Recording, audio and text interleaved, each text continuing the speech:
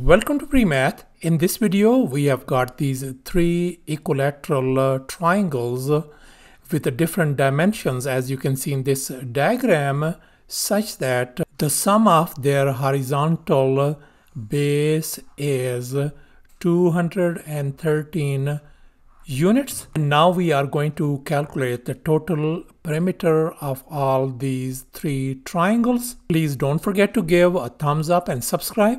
Let's go ahead and get started. And here's our very first step. Let me go ahead and label these triangles.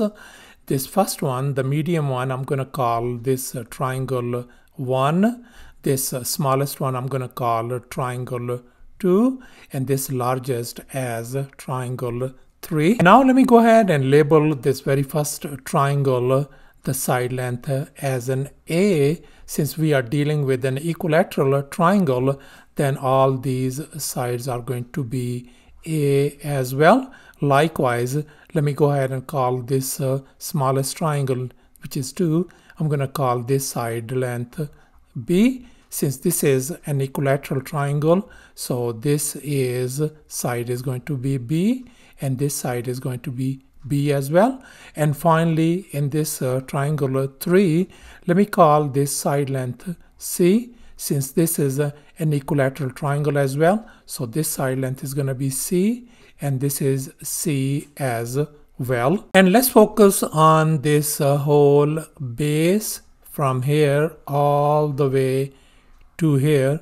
This is the sum of this A plus B plus C, which is equal to 213. Therefore, I can write A plus B plus C equal to 213. Let me go ahead and call this our equation 1. Now let's go ahead and calculate the perimeter of this triangle 1, which is going to be the sum of all these three sides. So I'm going to call the perimeter for this triangle as P1 is going to be A plus A plus A. So therefore our perimeter P1 is going to be equal to 3A. Now let's go ahead and calculate the perimeter of this triangle 2. So let me go ahead and call this P2 equals to B plus B plus B. So therefore our perimeter P2 is going to be 3B.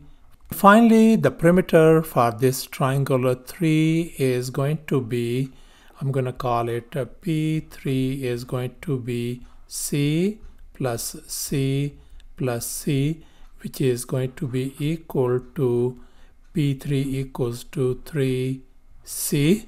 Now we are going to calculate the total perimeter of all these three triangles, and that's going to be the sum of these three individual perimeters, P1, P2 and P3. Therefore, total perimeter, I'm going to call it P, is going to be equal to P1 in our case is 3A, P2 is 3B, and P3 is 3C.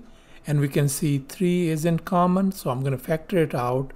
So we got A plus B plus C. And now we know that A plus B plus C is 213 from this equation 1. Therefore, I'm going to replace this A plus B plus C by 213. So P is going to be 3 times 213.